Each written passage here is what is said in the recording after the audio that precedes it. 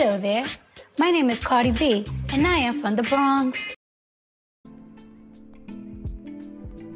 I have seen and heard a lot of people say the reason they cannot get into Cardi B's music is because of her accent. Granted that accents can be stumbling blocks when it comes to enjoying the music, I do think that lyrics also help solve those issues. Cardi B is of Dominican descent and the Spanish accent is pretty heavy and thick, and so sometimes it's quite difficult to get what she's saying. But there are other artists with heavy accents who go scot-free when it comes to the music.